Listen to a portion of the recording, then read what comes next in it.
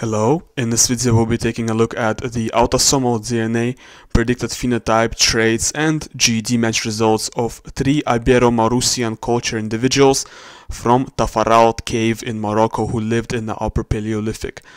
It's going to be a pretty long video, so prepare yourself for this very long and boring video. But the 3 samples I'm going to be analyzing is Tafarat 011, which is the 11th skeleton, then the 12th skeleton, then the 9th skeleton. The 12th and the 11th skeletons are relatives, they're close relatives, however, they're different genders. So 11th skeleton is a male, whereas the 12th skeleton is a female. The 2 male skeletons, 11th and 9th, both have the same Y DNA, the same lineage, paternal lineage, however, they are not relatives. Let's begin the video with the phenotype of the 11th skeleton.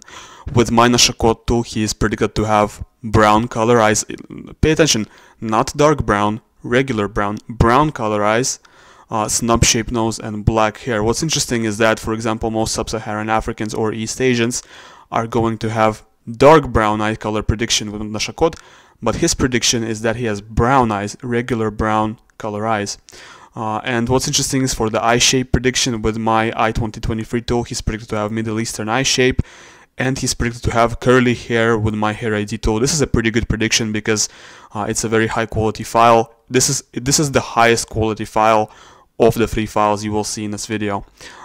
He has BEH1, he has blue eye haplotype 1, which is the reason why his eye color prediction is so light. It's very interesting that he has BEH1 actually, because that means that since Native Americans and East Asians often have BEH1, it's a pretty ancient mutation, and it must have been around for a long time, and now it's of course most prominent in Northern Europeans. He doesn't have BH2 or BH3 or BH4, so there is really no reason to suspect he had any kind of light eye color, because you do need to have at least BH2 in order to have any sort of light eye color. He lacks the main Eurasian light skin mutation in SLC24A5, so he's probably quite dark skinned, okay? Snipper3 actually predicts him to have intermediate skin tone, black hair and brown eyes. He had some genotypes for light pigmentation like the one in TIR and TIRP1, and some other variations in SEEP and SLC24A4, but overall he's got very dark kind of appearance. And darker for sure than what's typical for modern Middle Eastern people, darker for sure than what's typical for modern even North Africans. And if you want to see what he looked like, there's an image on the screen right now, which is kind of what I predict him to look like. I used an artificial intelligence to generate an image of a guy with these kind of traits that my phenotype prediction tools generate for him. Now let's move on to Tafarat 12 skeleton, which, as we remember, is a female relative of the 11th skeleton. She's predicted to have dark brown eyes at 75%. See the big distinction here, dark brown versus brown, which was his prediction previously. So she's got darker pigmentation, dark brown eyes. She's predicted to have snub-shaped nose once again and black hair once again with my NOSHACOT tool. For eye shape prediction, the eye shape prediction here is not so good. It was only based on 6 SNPs, so it's not very reliable. However, for the eye shape prediction, she's got sub-Saharan African eye shape, followed by Estonian at 2nd place, followed by Middle Eastern at 3rd place. And for hair shape prediction, even less reliable result, only based on 3 SNPs, but she's predicted to have actually kinky, which is a sub-Saharan African type hair. A very interesting result. She does not have BH1, blue eye haplotype 1, or BH2, or BH3, or BH4, so doesn't have any of the blue eye haplotypes, unlike the previous individual who did have BH1. Very surprising that he did. Okay, but she has also got some variants for darker skin in SLC24A5 and SLC45A2, and interestingly, none of these genomes have any light variants in SLC24A5, which is the main kind of mutation responsible for light pigmentation in Eurasians. Not only Europeans, but also East Asians and Indians and all kinds of Eurasian people. She's got lighter genotypes in ASEEP and IRF4. She's got some light pigmentation variants even in OCA2, but she's definitely quite dark in terms of pigmentation. And if you want to see what she looks like, there's once again an image on the screen generated with artificial intelligence. I just keep mispronouncing and fumbling at these very simple words. Forgive me, English is not my main language. Well, it's not my first language. It is my main language. It's the language I use the most in my day-to-day life, actually, because I don't really talk too much to my family. Most of my interactions with people are on the internet, or, you know, in my college, for example, or making these videos, which I only make videos in English. So I do get more practice speaking English than I do my native tongue, which is Russian. But I did speak only Russian as a kid, and English was a later thing that I learned, maybe at the age of like 11 or 12. So for Tafaralt 009, this is in the 9th skeleton, and he is actually the darkest individual of the three. He's predicted to have dark brown eyes, snub-shaped nose, and black hair. He did not have BH4 or BH2. Not having BH2 also implies that he did not have BH3. And he could have heterozygous genotype in BH1 based on his genotype in this variation, RS7178315, which is one of the variations that I consider to be a part of blue eye haplotype 1. But I'm not really sure, because I see a lot of this linkage where people have the main variation in BH1 without this one. So I don't really know if it's definitive that he had heterozygous genotype in BH1 based on his genotype here, if you get what I mean. It's not really definite, but it is a light color variant that he does have. So he could have a slightly lighter eye color than what's typical for, say, sub-Saharan Africans. And he's predicted to have also kinky hair with my hair ID tool. Once again, the prediction is based on only 3 SNPs, so it's a very bad prediction, not a very accurate prediction in terms of precision and reliability. For eye shape, he's predicted to have Oceanian, followed by Sub-Saharan African, followed by Amerindian eye shape. Once again, not a very good prediction, only based on 7 SNPs, so yeah. Now, the reason I'm saying he is the darkest of the 3 individuals is because he only has 3 light pigmentation. He only has 3 genotypes that code for light pigmentation. One of them is an SLC24A4, the other one is an ASEP, and the third one is an IRF4. These are not really significant genes. These are not really significant variations, and the fact that these are the only light pigmentation variants he has is quite, it's quite, how do I say this? It's quite impressive, right? It's impressive. He's definitely very dark in pigmentation, and he could have even as dark of a skin tone as you can see with the YSEC prediction. YSEC is making him look really black, but he could really have a blackish kind of skin tone. Now let's move on to their GED match results. This is what they score with Eurogenes K13. What's interesting about them is that Tafaralt 009, the darkest pigmentation skeleton, the one that has the darkest coloring, is actually the most Eurasian one, the most northern one, the most European-like. He's scoring the least Northeast African and the least Sub-Saharan African out of all of these individuals, and he's scoring the most European components such as East Mediterranean and West Mediterranean, and he's even scoring some North Atlantic. Very interesting. We see this with PanDNA LK10 results as well. The 9th skeleton is a lot closer to Algerians and Moroccans and a lot further from the Ethiopians than the other 2 skeletons. Tafaralt 009 skeleton is also scoring the most ENF, which is the kind of the Middle Eastern kind of component, West Eurasian component. He's scoring 51.6% of it, whereas the other 2 skeletons are only scoring 46 to 49%. So he's a lot more West Eurasian and Middle Eastern shifted than the other 2 skeletons. With Gedrosia K3, we see that the 9th skeleton is also by far the most West Eurasian of the 3. You can see he's actually, compare the West Eurasian score, he's actually 6% more West Eurasian than the other 2 skeletons, and he's actually also 6% less Sub-Saharan African than the other 2 individuals. He's a lot less Sub-Saharan African and a lot more West Eurasian.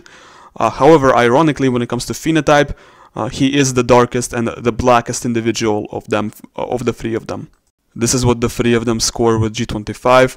I don't really find this to be too insightful, but if you are confused in regards to which modern ethnicities resemble these individuals the most, it seems that it is the Berbers and various North Africans that resemble them the most. Nothing too surprising, because these individuals are also, these ethnicities are also the people who have the most ancestry from these individuals. Now we're gonna be moving on to their traits, so let's begin with Tafaralt 12, which is the female. It's the only woman of the 3 genomes. She's got GG in this variation of DRD2, which is the typical genotype for most humans and leads to slightly lower risk of schizophrenia and nicotine dependence. She's got TT in this OXTR variation, which is associated with decreased OXTR expression and lower levels of empathy. So this is the sociopath variation here. CC here, which leads to 7-fold decrease in the risk of type 1 diabetes. Definitely doesn't have type 1 diabetes. TT here, which leads to a significant increase in the risk of type 2 diabetes. Okay. TT here, which leads to slightly decreased risk of Alzheimer's. Well, this doesn't really matter all that much. And CC here, which leads to an increase in the risk of myopia. So nothing that's important is found in this file. I'm gonna probably make some changes to my genome analyzer tool and add more variants in the miscellaneous section. So there's a section for myopia, Alzheimer's, hemochromatosis, diabetes, and this is, by the way, this is on my website, so you will find this on my website. But I will be adding a miscellaneous section as well for various stuff like, I don't know, color blindness, stuff like that. Just so that there's more information to make videos on when the sample is low coverage. Now let's begin with Tafaralt 09. This is the guy that's unrelated to the other two. He's got GG in this variation of Comte, which is a typical genotype for most humans and leads to slightly lower risk of schizophrenia. AG here, which is implicated in a slightly increased number of dopamine D2 receptor sites in the brain and a slightly increased likelihood of schizophrenia. Interesting genotype here, but I don't know the ethnic implication. It seems to be rare. The A allele is just kind of rare in every ethnicity. It's not like there's an ethnicity that has the A allele at a much higher rate than everybody else. TAC1, not genotyped. CC here, which is the typical genotype for most humans, leading to a slightly higher number of D2 dopamine receptor sites and better memory performance. Okay. AA in this variation increases the risk of autism and autistic personality traits. Okay. Does not carry the European lactose persistence mutation. Nothing is surprising about that. Even most Europeans until like Iron Age don't have this mutation, so why would you expect a Paleolithic Moroccan to have it, Upper Paleolithic Moroccan. Here, CC here, which leads to an increased risk of Alzheimer's. Well, thankfully, this is not a particularly important variation. The important variations for Alzheimer's are these two, where he's not genotyped. And now let's move on to Tafaralt 11. This is the one that's, compare the file sizes. You can tell that it's a better file by just looking at the file sizes. Like 009 is 4 megabytes, 4.5 megabytes. 11 is 18, almost 19 megabytes. It's a crazy difference. So yeah, this individual, as you can see, his genotype for most of these things. So this is going to be the important. Here's AG here, which means VALMED genotype, intermediate speed of dopamine reuptake and intermediate dopamine levels. The MET allele is more common in Europeans, so, but I suppose it can be found in non-Europeans as well. GG here, which is the typical genotype for most humans and leads to slightly lower risk of schizophrenia. TT here, which means lower activity of the MAOA enzyme. Interesting. So there, this one, TT here, is a warrior genotype. So that means slower breakdown of dopamine and more dopamine levels, higher dopamine levels, and advantages in attention tasks. So if you have, for example, GG here but TT here, they would be counteracting each other. But this individual is probably a little bit more warrior than warrior because he's heterozygous in Comte's VALMED variation. AG here, which means one derived no-go learner variant. Very interesting stuff.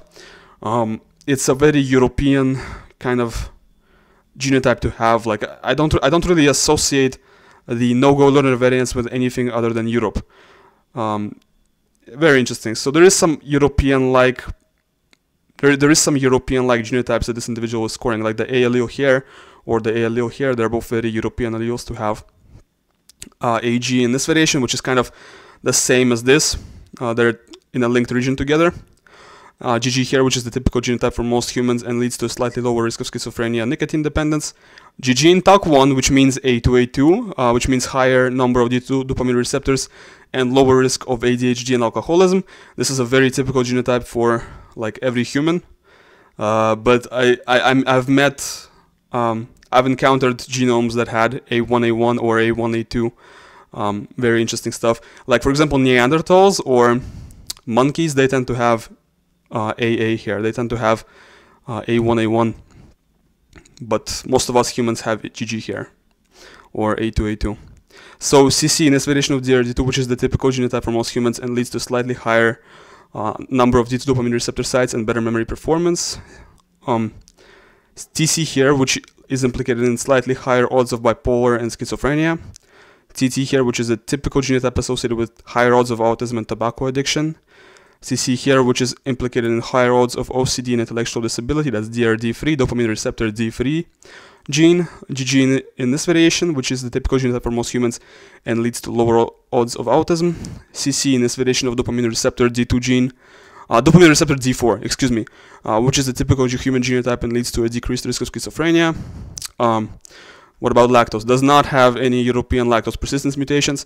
I don't even really need to read this. I don't need to read this because I know, like, before even looking at this, I know he's not going to have any European lactose persistence mutations. CC here, which is associated with the increased OXTR expression and higher levels of empathy. Definitely not a sociopath. And AA here, which means the individual has two variants for higher OXTR expression and increased empathy once again. Another non-sociopath genotype. For diabetes, AG here, which leads to a slightly higher risk of, well, that doesn't matter. What matters is this one. 7-fold decrease in the risk of type 1 diabetes. Because type 1 diabetes is entirely genetic. It's entirely, it's something you're born with. So having this genotype here, which most humans have, CC here, means you probably don't have type 1 diabetes. And that's all that matters, really. Because type 2 diabetes, you can develop it.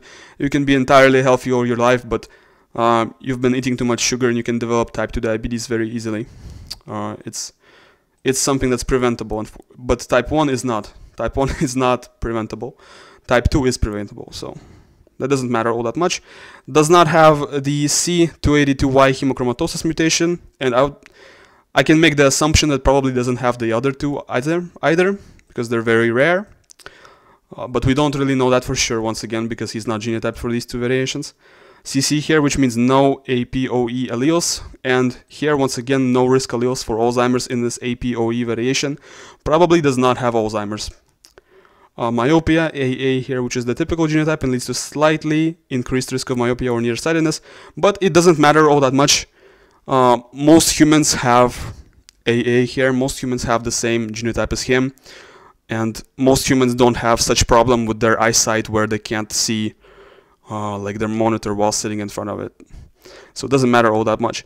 AA here, which leads to a decrease in the risk of, well, it doesn't matter, but it's just like most humans have AA here. Pretty much everybody has increased risk of myopia or nearsightedness if you just go off this single variation, is what I'm trying to get across here. AA in this variation, which leads to a decrease in the risk of myopia, and AA here, which means a decreased risk of myopia. So this individual probably did not need glasses, probably did not have problems with eyesight. Thanks for watching my video until the end. Leave a like and subscribe if you enjoyed it. You can download all 3 genomes in 23andMe format from link which is in the description. Leave a like and subscribe if you enjoyed, and goodbye.